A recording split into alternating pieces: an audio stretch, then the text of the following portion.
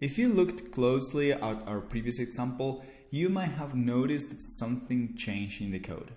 The code per se, it's the same. It works in the same way. We're just fetching all the authors from a database, but we have a small change.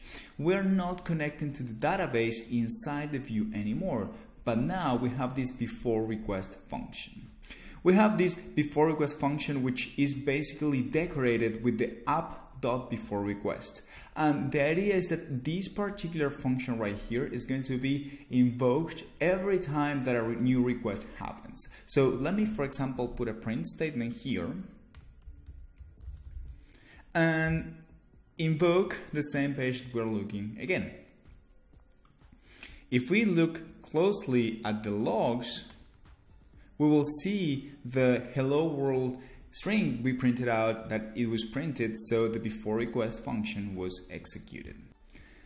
I want you to picture for a second a large application containing many functions and many views, right? A user's view, a dashboard view, home view, sales, I don't know, many different pages. If each one of those pages have to connect to the database, the logic of including the connection to the database inside the view could be duplicated.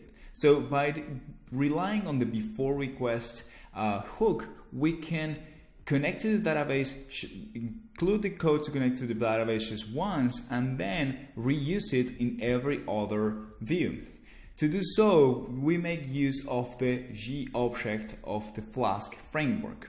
To be honest, this name is terrible. This is my opinion. The G is just a variable named G, but it stands for the global object.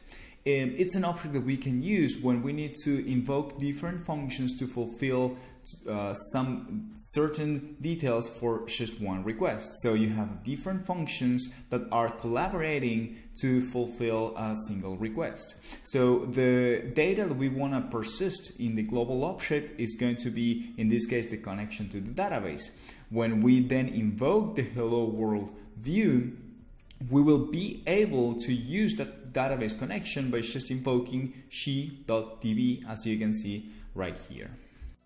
I'm going to include now another view, just a dummy view, to demonstrate how before request is included in every request that we make to the site. By doing that, we will see the hello world string printed in a different view. So let me include this simple view here. It's just /extra.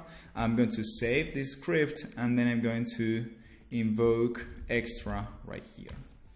If you check closely, you will see that other view was executed, and we see right here the hello world string. So what this is telling us is that just before request will be executed before any request. So if there is any type of work that you have to do before every request, for example, checking if there is a logged in user, checking if the logged in user has the right privileges, if they're setting up some type of logging, any task that you have to do before every request, well, the before request hook is a really good idea.